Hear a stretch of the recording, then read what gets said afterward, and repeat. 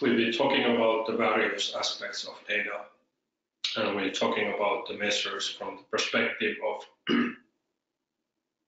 of how this data have different shapes and forms, and how the measurement itself should be connected in different levels. It's part of also one of the key principles that only the things that you can measure can be improved. So when we look at the first, what do we want to measure? We look at startup ingredients. So startups and startup process, as well as startup ecosystems and activities can all be identified, mapped, measured, and improved. So to measure the ultimate output of an ecosystem is, of course, a measurement of how effectively startups emerge, develop, and grow out successfully out of the ecosystem. So therefore, measuring the progress of a startup is key, as well as measuring each of the support processes contributing for the development of the startup are key. But because of these factors, the startups themselves and the ecosystem supporting them can definitely be, all the key elements can be identified, mapped, measured, and therefore improved. So if we think about generally about data and metrics in ecosystem, it has many services and service paths. It is to find bottlenecks, remove overlaps, develop in balance so that we are not, overdeveloping some function, specifically like later development phasing, how to scale companies, and at the same time we see that, but we don't have enough talent and new ideas developing to these scaling services. So input and output volumes of each service to measure, analyze, iterate, and improve these services, improve overall efficiency, learn from others, compare and benchmark with others. So really to understand again here that any software that we use is just a tool. The data is the source of the value when we can pull this type of information from the interactions we document into systems, the interactions that the software does by people using the software, and so forth. So let's look at the KPIs a bit more closely. So what do we need to measure? We need to measure the startup's progress and contributing factors. So meaning that how the startups come together and what are the different factors to contribute that. We need to measure individual service intake. So we think of the process, where does it come from, what quality of talent or startups are we taking in, with what criteria, what is the process that we apply, what is the improved output, how efficient was that process, and what is the quality feedback of the experience of navigating through that. And then, of course, return of investment of the overall service. Outcome of ecosystem development actions, so these are the development initiatives. So to put an initiative in place, we have a target. We are trying to do something split by certain criteria. We have the development phase of we are initiating it, it's in progress. It's a second generation version. It's operating with this type of funding and so forth. And then also benchmark these development initiatives locally, nationally, and internationally. So let's look at measuring startups' progress. So we can look at the whole ecosystem as a funnel, not a closed funnel, but an open funnel through a lens of those different support services that are there. But we can map it also on top of the development phases. So in each of the development phases, we can look at the input of companies arriving or talent arriving to that development phase, and the output of companies or talent coming from that development phase. So applicants, how many applicants, what type of applicants, how many graduates, entry per source, so where did these applicants came from, how many dropped off in between the development phases, what are the total numbers. So these types of criteria we can have in every single development phase.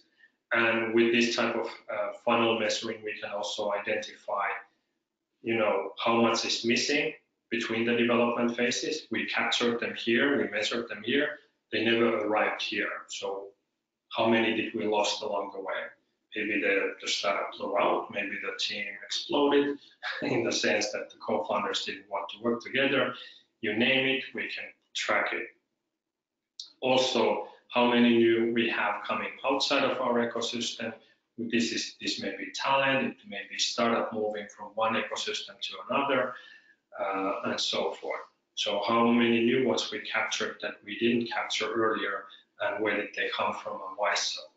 So this is the types of high-level funnel measuring that can be put in place, and this information can be collected through those services and the applications, but only if it's connected to a shared infrastructure that captures the individuals and the service data. So measuring ecosystem services is to apply commonly agreed open standard KPIs in places of similar services, and also different services, but that are catering on the same development phases. Having ecosystem level measures, having open standard measures for similar service or services on same development phases, and collecting that data with a actual data sharing infrastructure. Instead of manually connecting one time, using as many times in the future as needed, in as many places as needed. The key is to understand the big benefit of plugging digitally in versus manually repeating costly and slow exercises that give poor outcomes in non-open standard format. Measuring the business ideas into businesses, talent into founders, into organizations. And with that information collected, depending on how granular and detailed that is collected, it can always be aggregated into higher level and a higher level, ultimately into a whole ecosystem level. So finding different levels of sensible visualization for different needs. And as said, by using this type of framework and common language and open standard models that allow validated, proven, measured ways of improving things as new shared collective resource, it can bring these types of global benefits, global connectivity, global comparability, without losing the local effectiveness and ability to focus on using more resources for things that measure, while having also the control at the local level. So to identify startups in these different development phases is described to be able to effectively have a common language of measuring them through identifying them based on their characteristics in a way that makes sense in an ecosystem development and global collaboration perspective, not only what makes sense as a local government definition or funding instrument definition of what is a startup or what is not. That is not progress-based way of identifying them. So we discussed about the ecosystems where the startups seed, so that's where to seek for them to identify the description in the formation phase. Startup is born when IPRs and founding integral team members commit to contribute and build value and confirm this value by capture to a company with a founder shareholder agreement.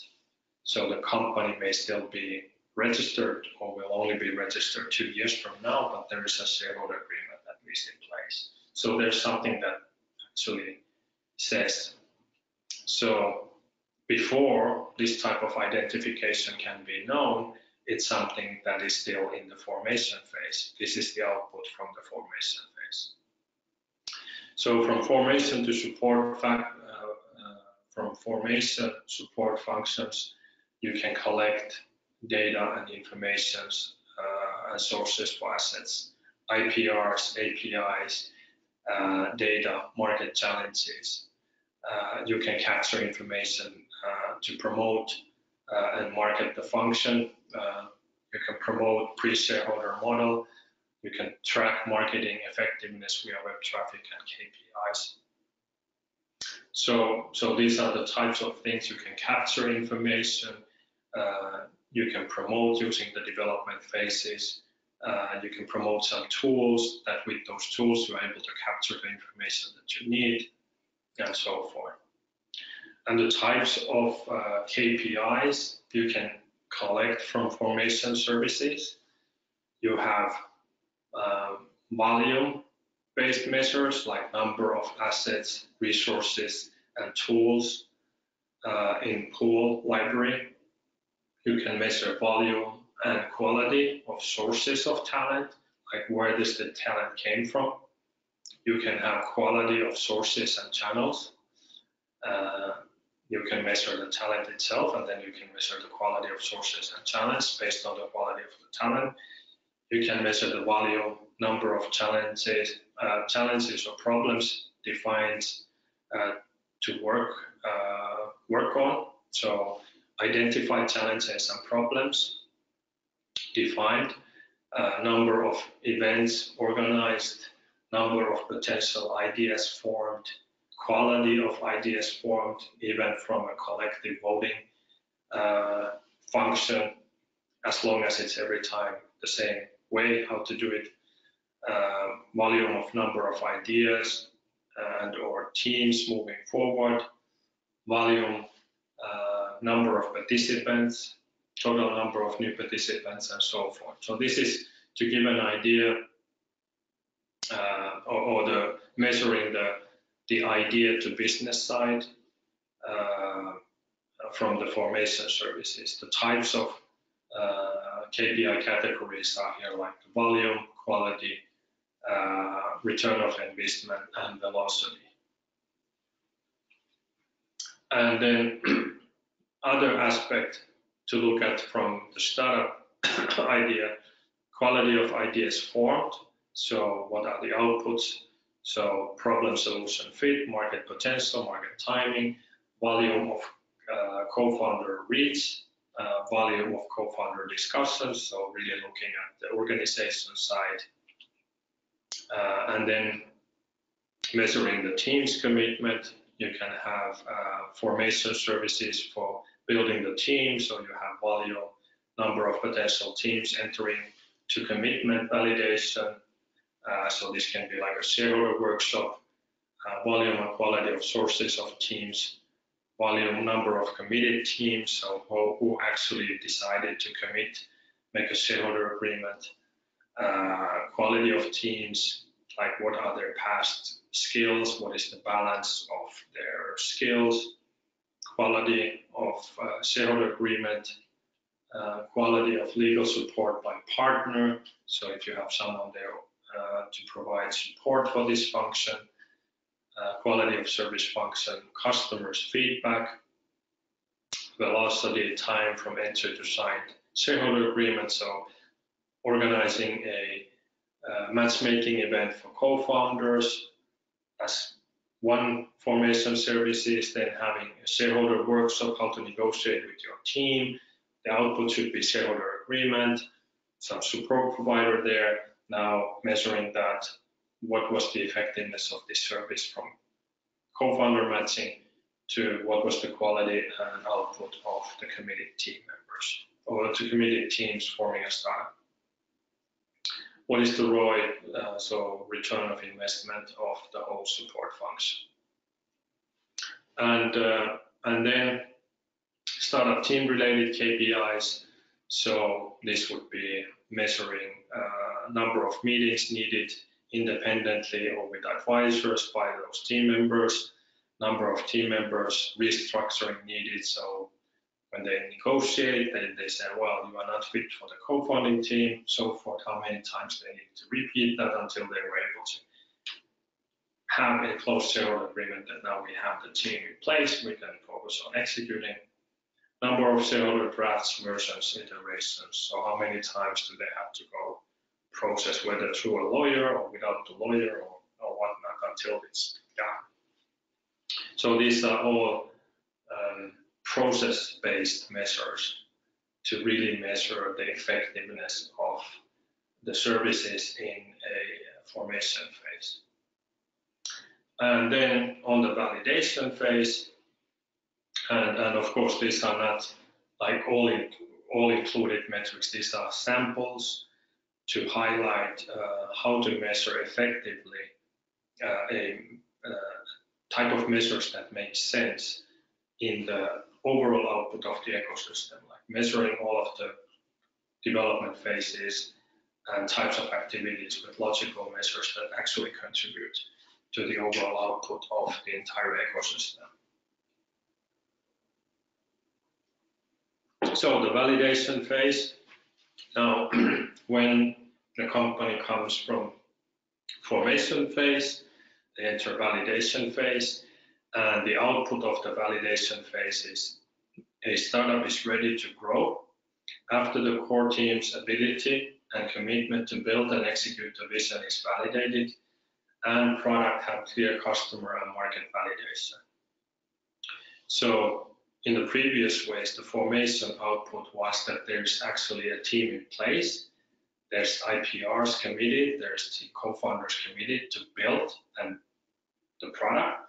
So the validation is before going to scaling is that now that team has worked together, they have managed to build a product, they have managed to validate there is a demand, and so forth. So this is the output of the validation. So the types of KPIs in the validation services, so support services in the validation phase, the common logical measures, KPIs are something like volume, number of teams entering the validation, volume and quality, sources of teams, again, where did they come from, how did they hear about, quality of teams, quality of the shareholder agreement, validating again here, while it was output from the other place, it's an input here, quality of potential innovation, problem solution fit, market potential, market timing, so the measure output from the other one, input measure of this one,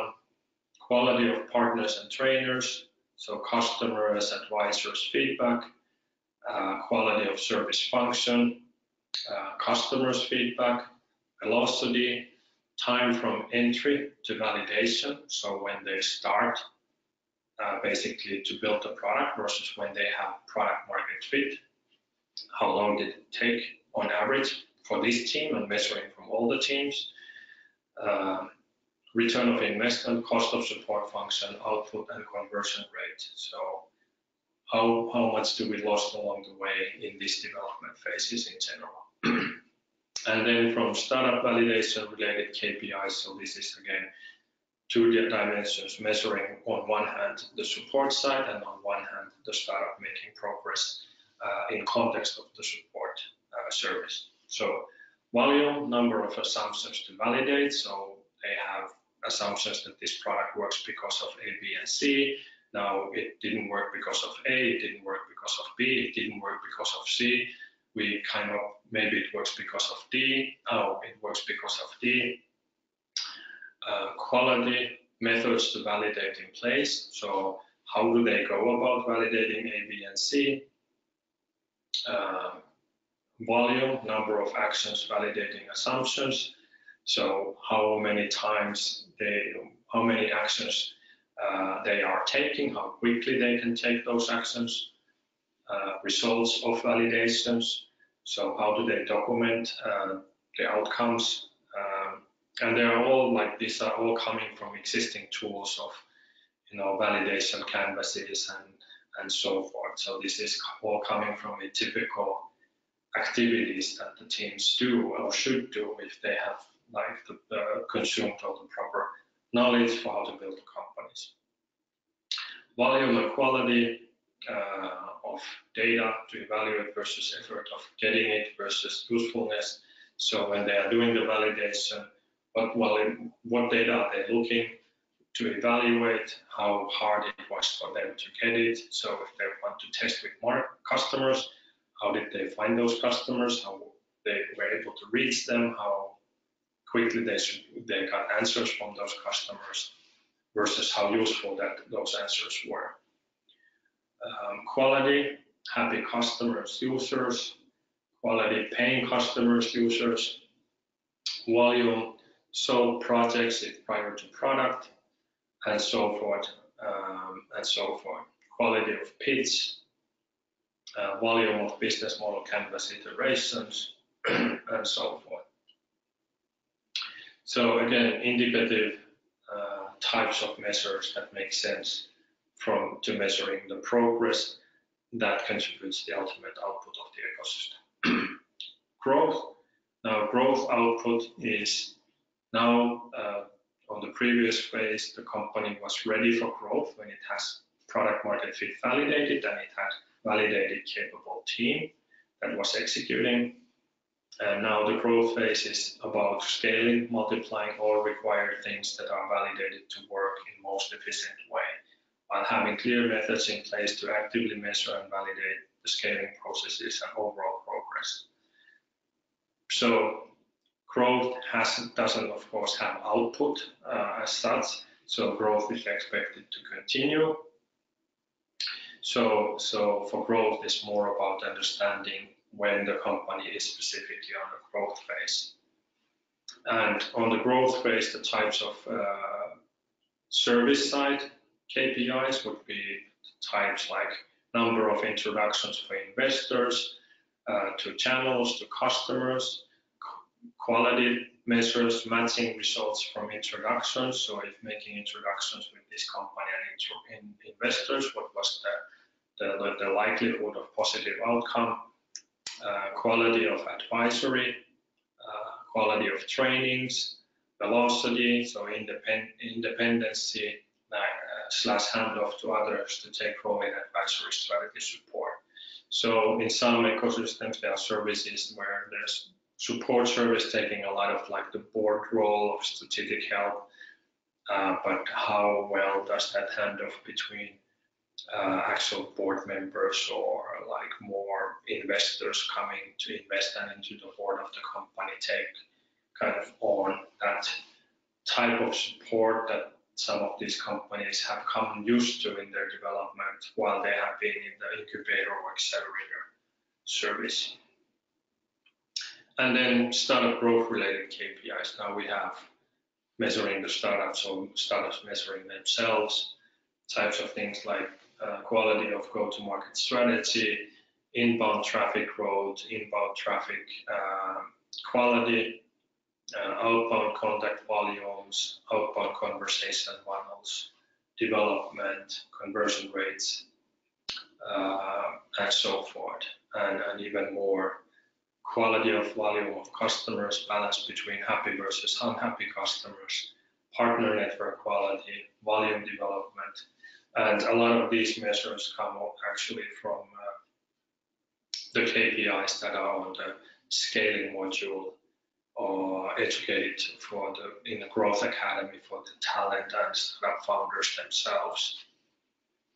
So again, the key is that that type of knowledge is also connected with the ecosystem development knowledge, so that everyone is having opportunity at least to talk the same language between these two sides of the development effort. And then turning that into measuring ecosystems, so connections and dependencies is that, again, only things that can be measured can be improved. Like in all ecosystems, many things with startup ecosystem impact to many other things within. With holistic approach, things will eventually show up in top-level metrics, but it's important to break things down in smaller, more understandable and digestible pieces to gain focus and get faster feedback loop for learning and measuring. So it's important to also understand and measure dependencies. So when we look at the key actors of startup ecosystems, we have, of course, the broader economic development perspective. We have people, talent, entrepreneurs, business angels, mentors. We have support organizations and services. And then we have the entities, the startups by talent being developed. And when we look at development focus areas, basically that we also already used in those sample KPIs, we have items to improve. We have things that we are trying to improve: innovation, talent, entrepreneurship, support, money, growth. And on the other side, on the horizontal side, we have volume measures, we have quality measures, we have velocity measures, and we have return of investment measures. So volumes are pretty self-explaining. Quality, velocity is really to look at how quickly something happens from here to there. If I apply for support funding, when I apply it, how quickly can I get it? The decision. So this type of approach helps to see the dependencies of these things. So when we look at the vertical elements and the horizontal elements, we can now, this type of framework, when we think about KPIs, we can always ask, what are we specifically trying to improve? So we have items to improve. We're improving innovation. We are trying to improve talent. We are trying to entrepreneurship, and so forth. We are trying to, what values of those we are trying to improve? Volume, quality, velocity. So we're trying to improve volume of innovation. So this balanced development framework helps to really bring this into an understandable format. What are we trying to improve? So this goes into those development initiatives that we are putting in place. We're trying to improve the volume of talent. And with this type of model, when we collect enough of the measures from the ecosystem services with a consistent logic, we can now get like an index perspective into the outputs of all of the different development activities to see, did we manage to improve velocity of entrepreneurship? Did we manage to improve the return of investment for support? And when we calculate these types of index measures out of innovation, or we calculate the index out of volumes, and we calculate index of both, we can start to see a sensible index out of the whole ecosystem, but also we can see the dependencies and correlations of what happened with different development initiative potential impacts to other areas. And of course, we can then also break that down into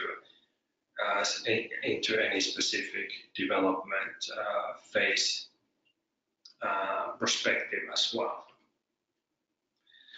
So that is now enough for the module 2.